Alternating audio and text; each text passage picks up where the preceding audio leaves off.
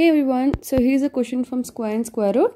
Find the smallest number by which 2645 must be divided to get perfect square.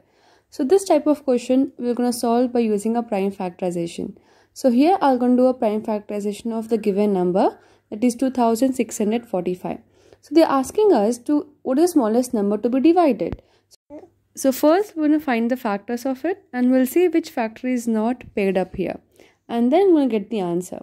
So this number is not divisible by 2 or 3. So we're going to begin with 5. So here we'll get 5. 5 as a 25. So 1 is left. 5 2s are 10. 4 is left. And 529. Now this 529 is actually square of 23. So 23 square is 529, or we can say 23 into 23 is 529. Again 23 is a prime number. So 23 ones are 23.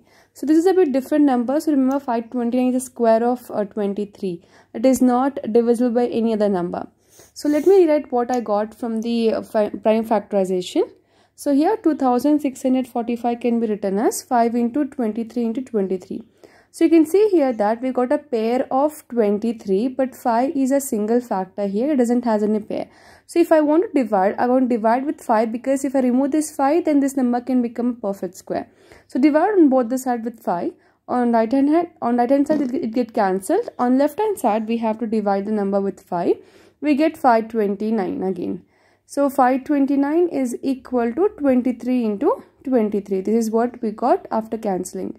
So square root of 529 will be nothing but, or just remove the square root, just write down first what is 529. So 529 is equal to 23 into 23, and then when you take the square root of 529, so just write this is equal to 23. We normally just take a one factor from pair, so here one factor will be 23. So that's it. I hope it's clear. Thank you so much for watching.